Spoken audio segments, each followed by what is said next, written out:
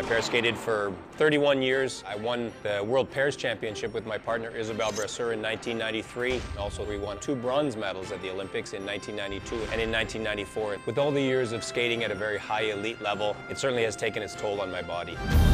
I've had 3 knee operations, 3 shoulder operations, broken my ankle, broken my wrist, broke my nose 4 times, and had over 400 stitches. Lifting my partner over my head 20 to 30 times every day, 365 days a year. Thus, my shoulders have taken a beating.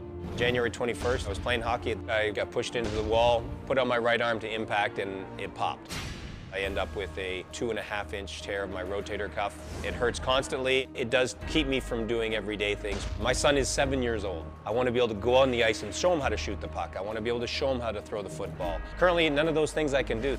I heard about a procedure called Regenix. They basically take stem cells out of your hip and bone marrow and replace it back into the injured area. And hopefully it'll grow back together with my own stem cells as opposed to having invasive surgery. When I heard about the Regenix as a possibility for him, I was really excited and happy and optimistic that this could be something that might work. I'm loving the fact that I think this is going to enable me to do the things that I like to do for longer in my life. So desperate to get back on the rink, Lloyd underwent a cutting-edge procedure. Well, today we're dealing with a rotator cuff injury. We look at his MRI. The tendon is supposed to continue on and attach all the way to the bone right here. Unfortunately, he has torn that and it is retracted all the way back here. The gold standard treatment for this type of problem would be surgery, but it is a big surgery with a long recovery, so he's decided that he'd like to not go through that and instead try stem cell therapy. I'm very excited. Absolutely. If it's going to make me younger and take away all the pain, I'll be happy to do it everywhere. We obtain the stem cells by aspirating his bone marrow, and we inject that right into that spot. Okay, so we're anchored into the bone here, nice and solid. You can see the bone marrow coming out into the syringe. We're getting excellent flow. We have 1 full syringe of bone marrow. Looks excellent. Okay, so right there where the arrow is, you can see the kind of the stub, the end of the tendon. And then we need to kind of fill in this whole gap. So out of the blood that we took from him, we created some PRP, which is what we see right here. This is platelet-rich plasma. Okay, now we're going to inject the PRP. You'll see the fluid going in. We're going to go right into the spot now that we need to fill. Survived. Someone know I sit like this for a few weeks. Right, you did great. Yeah, so we got a lot of stem cells and we put it where we wanted to put it, and now he's in the brace and it's going to hopefully heal up nice. And Lloyd joins us today along with the man who pioneered the procedure, Dr. Christopher Centeno. Welcome to you both. Obviously, you developed this over years and years of perfecting something that most people don't do, but absolutely debilitating. How long ago did you have the procedure?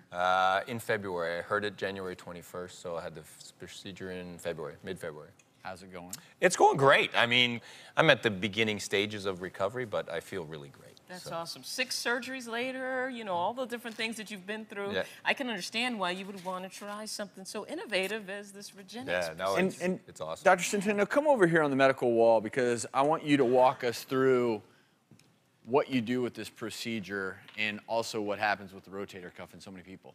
Sure, the rotator cuff is a collection of strong muscles that helps you to lift your shoulder, but also stabilizes the shoulder. Many people get tears as they get older. Those tears can obviously cause pain and loss of function. As you get older as well, you don't have as many stem cells available to repair that tear, so it's less likely that it's going to repair on its own.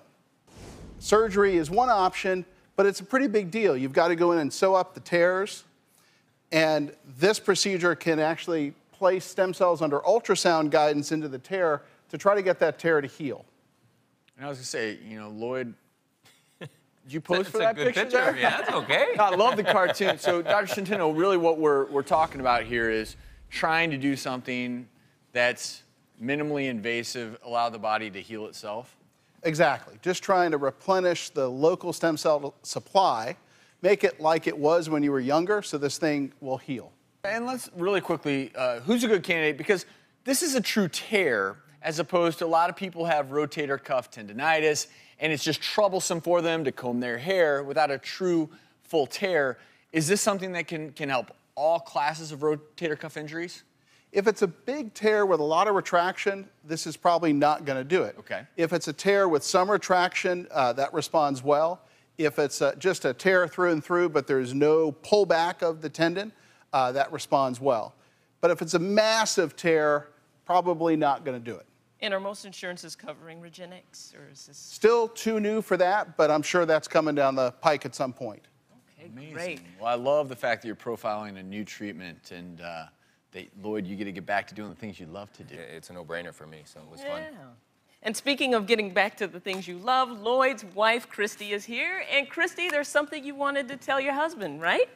Oh, I'd just like him to not play hockey anymore, if that's okay. All right, so Maybe, how about some air hockey, you know, at the arcade? Got your orders. I know. So, now, is that too much to ask? But that's a negotiation process, That's a right? negotiation. That's what marriage is all about, right? Negotiation.